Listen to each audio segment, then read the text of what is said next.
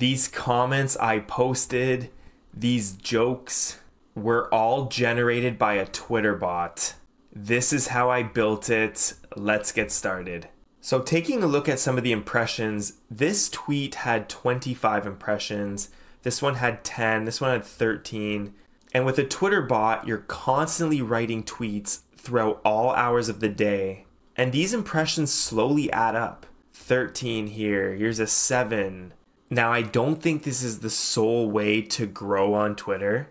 I think you're gonna need to do more than just tweeting, like tweeting with hashtags and getting impressions. But it's a good basic foundation to get people visiting your profile.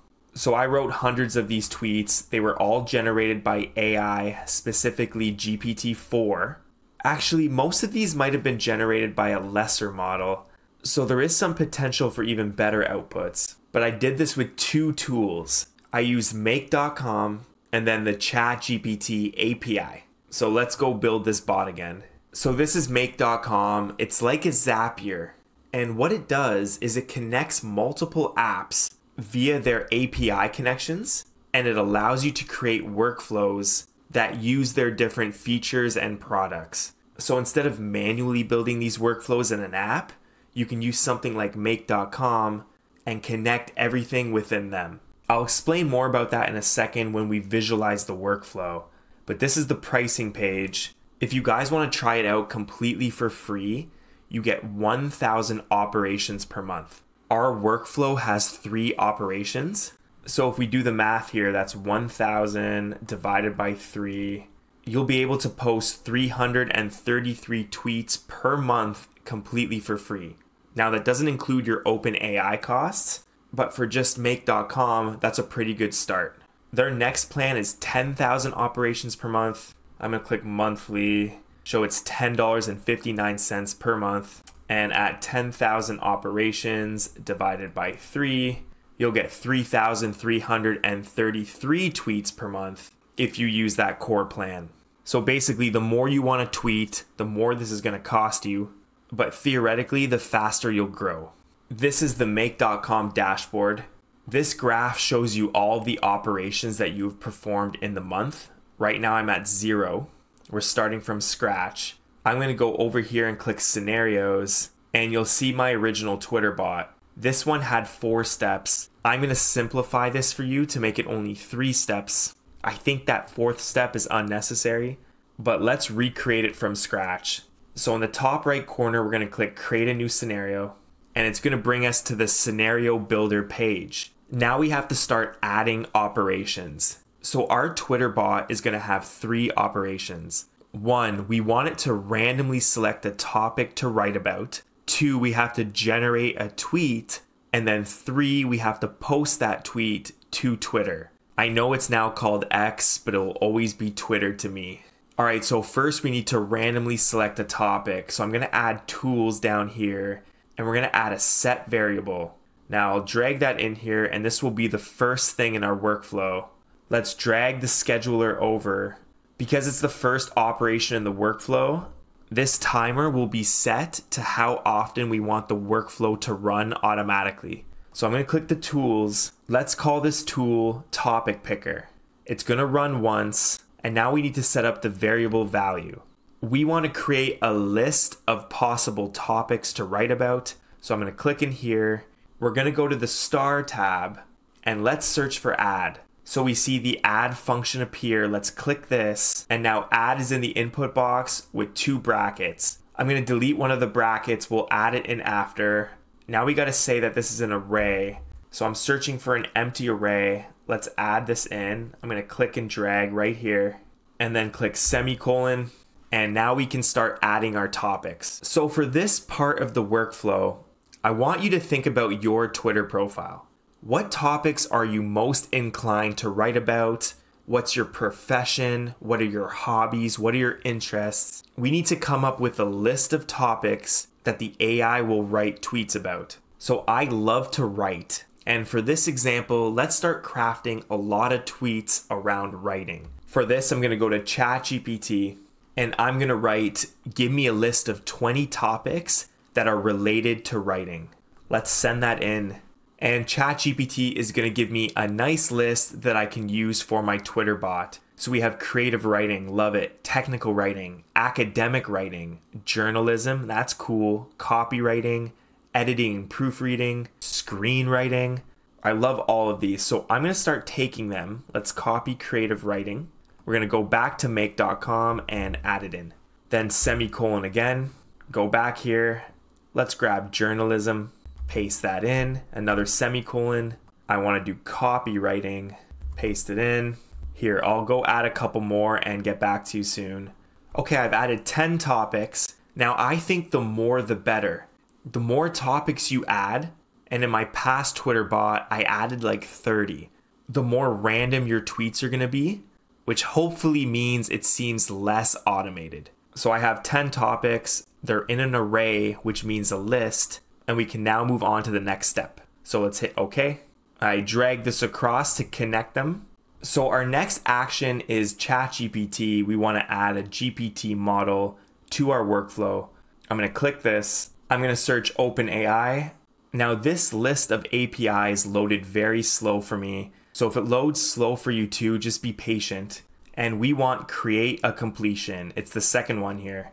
Now you'll have to add your connection. So I'm going to go to add and we're going to grab my API key. So in platform.openai.com, I'm going to scroll over here, click API keys. I'm going to create a new secret key, call this Makecom GPT-4, hit create secret key, copy this, paste it in here. And now we need our organization ID. So for that, we're going to go back to the developer platform. I'm going to go click settings and then organization, and we're going to copy this ID. So let's copy this all, go back to make.com and paste it in. Now hit save. So now it says it's my OpenAI connection. That's perfect. We're going to keep this on create a chat completion. Now we're going to select the model. This time I want to use GPT-4 Turbo. And now for the messages, we're going to click add item. You don't have to add this, but I like to add a system message. And I wrote, you are a professional writer named Wes Frank, and this is your Twitter profile. Now we need to add the user input. So we'll click add item. This time the role is going to be user. And now for the message content. This message content is your prompt. We've written prompts in ChatGPT. We built prompts in custom GPTs with instructions. Now it's time to create a prompt for a Twitter bot. First, I wrote, craft a tweet that includes content related to this topic. And now we have to add the variable that has been randomly generated from step 1. So now we need the function first. And if you hover over this function, it says it returns the first element of an array. So remember, an array is a list, and we created a list in step 1. But we don't want to grab the first element. We want to grab a random element. So now we have to find the shuffle function. I'm going to click in this input box and then add it. So we hover over this and it says shuffles randomly reorders elements of an array. Now we have to find that step 1. Here it is. It's called topic picker. And let's close it with 2 brackets. One for that first function and one for the second. So now it's going to randomly generate a prompt that looks like this. Craft a tweet that includes content related to this topic, and then let's say professional writing or screenwriting. It's going to be different each time. But our prompt is not done. I want to add some constraints. These are specific instructions to the GPT-4 model that it needs to follow in order for this to work. Just write the tweet. Don't write anything else. We often see in ChatGPT that the model writes so much unnecessary text before and after the generation. We don't want that. We just want the tweet. Next, don't exceed 270 characters. Now I think Twitter's actually 280 characters, but I want some wiggle room. Number 3 is don't use quotation marks. I don't know why the models keep spitting out text with quotation marks. I don't like them. I like to remove them. Number 4, use 3 relevant hashtags. This will help with exposure. Now this one's just for me. I hate the number of emojis that these models use when you say write a tweet. They think that every tweet has emojis. It doesn't. Now those are my 5 constraints. We're all done and we can click OK. Now there's one more step. We actually have to post that tweet to Twitter. So I'm going to hover over here and click add another module. Let's search for Twitter. Now we'll need this first one. And we're going to go with create a tweet. Now you have to add a Twitter OAuth 2.0 connection. If you don't have one, click add. And you're going to have to find your client ID and your client secret. You do that by going to the developer portal of Twitter at developer.twitter.com. And with the free access, you can post up to 1,500 tweets per month. This is all before you have to start paying for their API. Their basic plan is $100 per month. And I believe this retrieve up to 10,000 tweets per month also means how many times you can post, but I'm not 100% sure. But for 99% of us, the free account will work perfectly.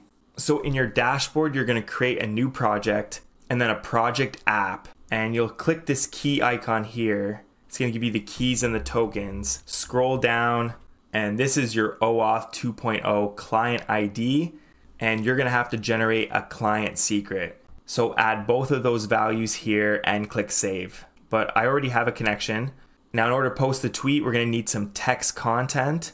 And we're going to have to grab what we generated in step 2. So clicking in this input box, it's going to give us a bunch of options from that second module. I've expanded choices. Now we need to expand message, and let's click content, and it's going to add everything in there. Now click OK, and we have our Twitter bot. Last step, we're going to go to this clock, and we get to choose at what interval this bot's going to run. Right now it's running every 15 minutes. I think that's a bit too much, so I changed this to 180 minutes. That's every 3 hours, which means 24 divided by 3. It's going to run 8 times per day. Okay, the workflow is all done. I can go down here and click run it once, and it's going to execute the entire workflow. There, it was a success. I can go to my Twitter profile, scroll down, and here we go, 15 seconds ago.